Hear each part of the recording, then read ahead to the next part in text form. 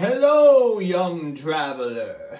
It is I, the mystical wizard of the Round Table, Merlin. Behold our king, Arthur. What a wonderful kind of day. Hey! I'm pretty sure that's not the right Arthur. No, that's what he's supposed to be like.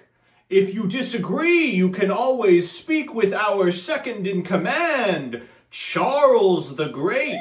That's definitely not the right Charles. I'm actually good. Sure.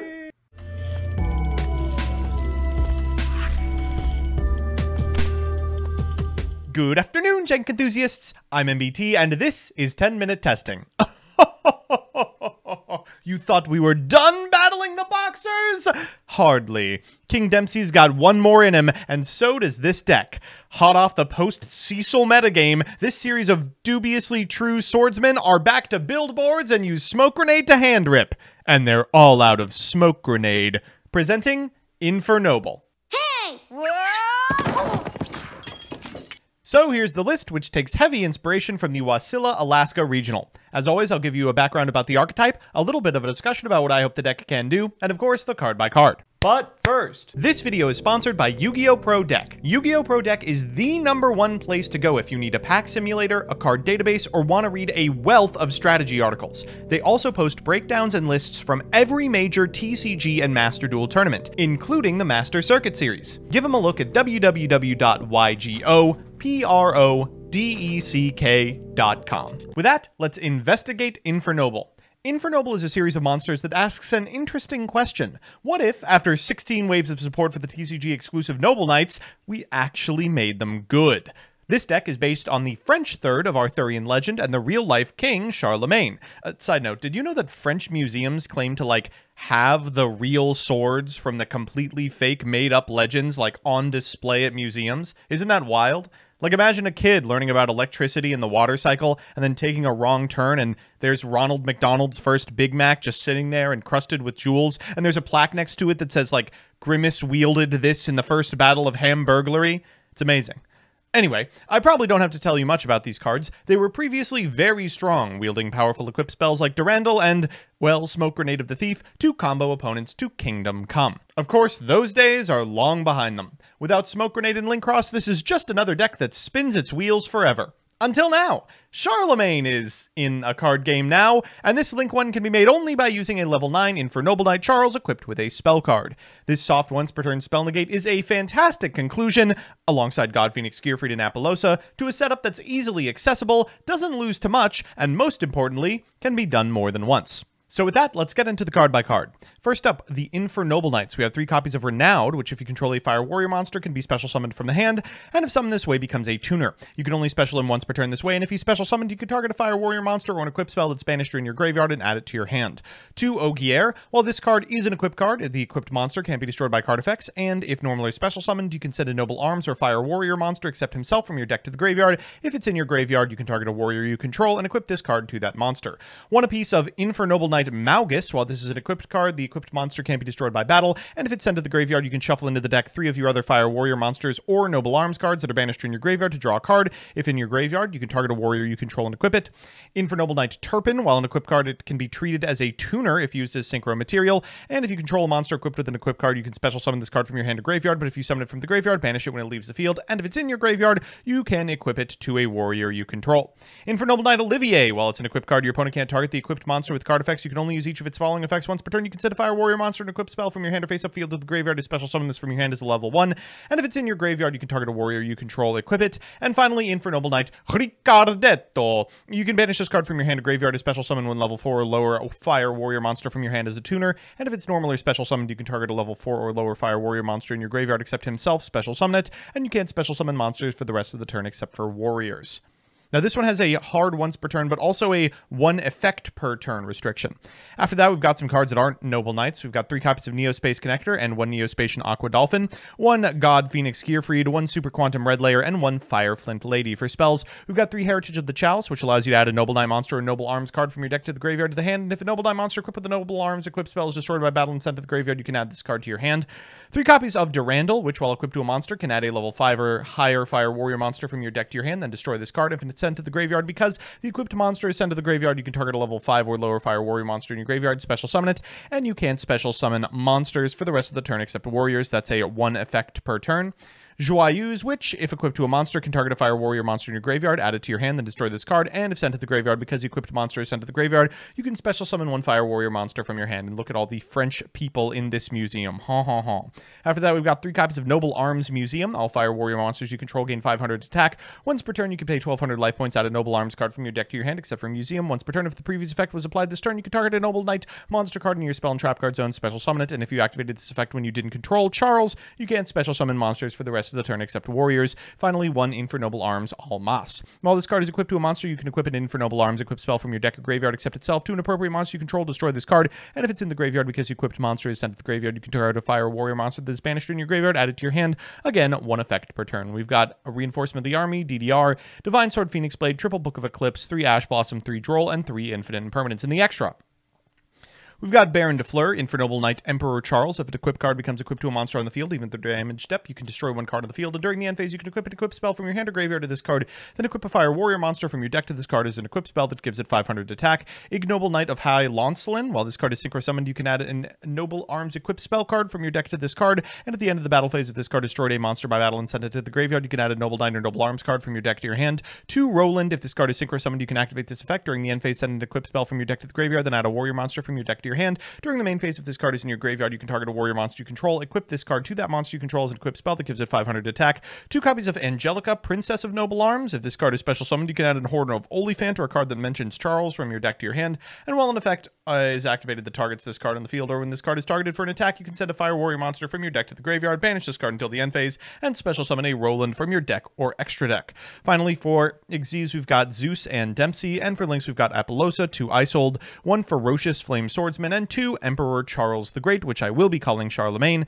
This can only be made with 1 level 9 Infernoble Knight Charles equipped with an equip card. If this card is link summoned, you can target an Emperor Charles in your graveyard. Its name becomes that name. It gains that target's effects, then equip that target to this card as an equip spell that gives it 500 attack. And then once per turn, when a spell, trap card, or effect is activated, you can send an equip spell from your hand or face-up field to the graveyard to negate the activation. And if you do, destroy the card. In the side, we've got 2 Lightning Storm, a Harpies, Feather Duster, triple attack, Dark Ruler no more evenly matched, and Solemn Judgment. So with that, let's jump into the games. Our first match is up against Unchained, and this game showcases this deck's ability to now play through Droll and Lockbird. They said it could never be done, but it can be, only with Ogier and, let's say, Raynaud. We'll use Raynaud to get this copy of Immortal Phoenix Gearfried back to hand, and then make a copy of High Lancelin. We're going to equip it with a copy of Almas, then Almas to tag out for a Durandal, activate the effect of the GPG, get it to our side of the field, activate the Ogier, targeting the Gearfried, and then activating the effect of the Durandal, adding a card from deck to hand, to which our opponent will activate Droll and Lockbird. Too bad, buddy, too bad. Afterwards, we're going to special summon this copy of Fireflint Lady and get off to the races. Let's go Isold. We'll use Isold's effect to grab from deck to hand a red layer,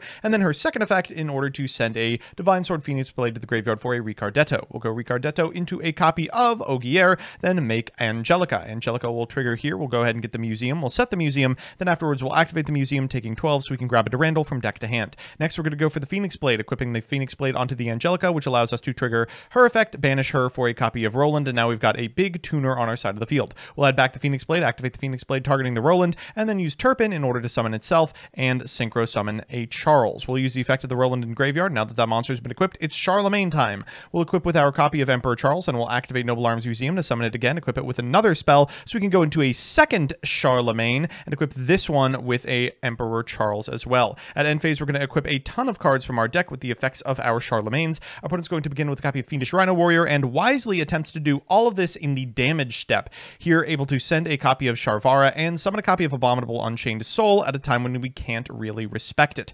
They're going to pop our copy of Immortal Phoenix and get into the Angelica. We'll tag out for a copy of Roland, and then we'll trigger the effect of the Maugus in graveyard in order to draw a card. They will walk over the Roland, which is rough. Then they'll go for Shiyama, targeting the back row, but unfortunately for them, our Charlemagne can negate the effect of spell and trap cards as well. We'll prevent the summon. They'll go for Sharvara, popping this Escape. They'll activate the effect of the Unscape. We will negate it, and then afterwards, we are able to clean up the remainder of the field. Here, we're going to go for Charlemagne effect in order to pop the Sharvara, Sharvara, and then fire the Book of Eclipse so they can't link summon a Yama. At end phase, we're going to bring back this copy of Angelica. They're going to draw a couple of cards, but it is Cold Comfort into our established board. We'll normal summon this copy of Ogier. We'll activate the effect in order to send a Noble Arms Museum, then activate the Noble Arms Museum we already have. We'll get Joyeuse. We'll go for the Noble Arms Museum to summon out this copy of Olivier, and we'll go King Dempsey, the Battling Boxer, making an appearance. We're going to grab from deck to hand a Raynaud. We'll special that Raynaud, activate the effect to get Immortal Phoenix Gearfried. Then afterwards, we can go into an Apollosa, activate the effect of the Immortal Phoenix Gearfried, and this should be all she wrote. We'll get in, and of course, we can take their copy of Sharvara as we walk over Abominable Unchained. They go to 0.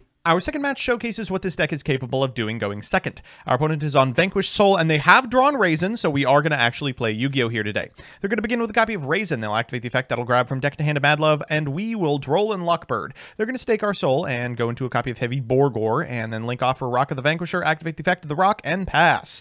What a good deck. We draw for turn, and double Neo Space Connector is not really where we want to be. We're going to go for the effect. They're going to Rock in response, and they're going to Heavy Borgor in response as well. That allows them to summon the Borgor, then special out this copy of Raisin, and then on a new chain, they can trigger the effect of both the Raisin and the Heavy Borgor to draw a card and add a card from deck to hand. They're going to go ahead and grab this copy of Caesar as we go into Isold. They're going to go Caesar Valius in order to tag itself onto the field. We will go for Isold in order to grab a red layer, and then Isold's effect for 4 here. They're going to activate Caesar Valius, but all it's going to do is prevent it from being affected by card effects. No big deal. This shouldn't matter. We're going to go Ogier here. We're going to dump a copy of Immortal Phoenix Gearfried. Then we're going to go for Rhoda. We'll special summon this Raynaud and cycle back the Gearfried. Afterwards, we will go into an Angelica. We'll activate the effect of the Angelica for a museum. Then we'll activate the effect of the Divine Sword Phoenix Blade in Graveyard. Activate Joyeuse, targeting the Isold and then Immortal Phoenix Gearfried. So we have an equip on our field at all times. We're going to go for the Phoenix Blade, targeting the Angelica, and tag out for a Roland, at which point we can activate the Graveyard effect of Maugus as well. We're going to go for the Turpin once again, and that's going to enable us to synchro summon a copy of Charles. We'll go for the effect of Noble Arms Museum. They will rock, but yeah, that's why we kept Joyeuse on our side of the field. That Gearfried will make quick work of that. We're going to go ahead and grab a copy of Almas, and we should just be able to wrap up from this position. We will go ahead and get that Heavy Borgor off the field before making Emperor Charles the Great, Charlemagne, back to the field, and we will activate its effect to equip Infernoble Knight Emperor Charles, specialing it with the Noble Arms Museum, at which point our opponent will concede. So it's time for game 3, and you know what that means, a best of 3 versus meta. Our opponent's playing Kashtira, and look at this hand. Dimension Shifter, Triple Tack, Fenrir, Riseheart. This is what every Kashtira hand looks like, and it's the best deck in the format. People show up, register this list, and demand to be taken seriously. I just don't get it. Okay, draw phase Dimension Shifter, summon Fenrir. We have Imperm for the Fenrir, but really, would it have mattered if we didn't? Okay, they're going to pass back to us, and, well, we are into Dimension Shifter, which is something at least. We're going to begin with a copy of Noble Arms Museum. We're going to activate the effect that's going to grab from deck to hand a copy of Durandal. We're going to activate the Durandal targeting the Fenrir, then activate the effect of the Durandal in order to grab from deck to hand a copy of Ogier. Let's get going. We'll go into red layer into Neo Space Connector. That will summon a Neo-Spatian Aqua Dolphin. Fenrir here in order to get rid of the red layer, and then afterwards we can go Ricardetto in order to summon the Ogier. We'll summon the Raynaud, then activate the Raynaud, because guess what? It grabs from Banish. We'll overlay for a copy of King Dempsey here. King Dempsey is going to grab from deck to hand a copy of Ogier for next turn, and we'll make an Isold for a GPG to contest our opponent's crackback. We'll go to the battle phase. We can at least end on a Zeus. We'll get in for 16, overlay for the big boy himself, and pass back to our opponent. They draw one of the best cards they possibly could off the top of the deck, Kashtira Birth. They'll go Kashtira Birth in order to summon back this copy of Fenrir. We'll fire off the Zeus, and because it's now the main phase, they can fire off this copy of Triple Tactics Talons, taking our Zeus and switching it to attack position and overlaying for Zeus. That's what, again, the best deck in the room. That's what it accomplishes.